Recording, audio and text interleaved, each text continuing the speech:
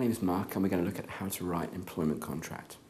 The very need for an employment contract these days is standard, primarily because we're looking from both sides, from both perspectives.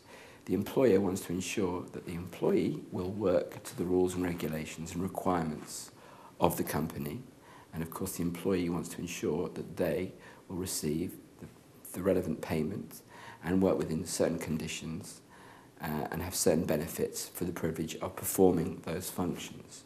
So both parties need to be gaining out of this particular agreement, and hence the need for an employment contract, which is a formal legal binding document between employee and employer.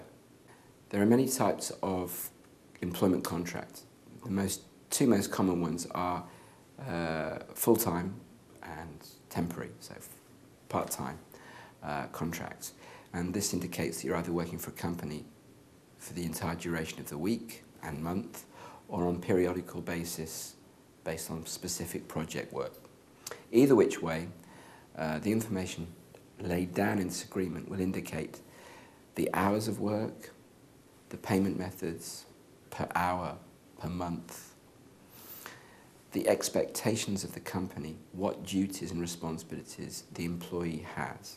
So these will be listed from starting work at 8:30 and finishing at 4, writing company papers, coming up with company initiatives, marketing or sales related functions, whatever it happens to be, and they should be detailed. This needs to be very specific because of course if there's any dispute, then the management team can call upon specific aspects of that functionality that potentially the employee hasn't fulfilled.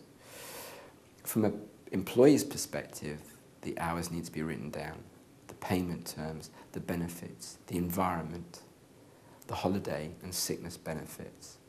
So again, the employee needs to know what they are entitled to within a given period of time.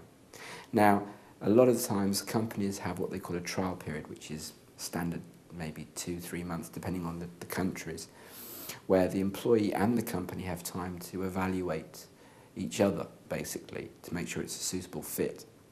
The employee is happy with his or her environment, and the organisation is happy with the work they're getting.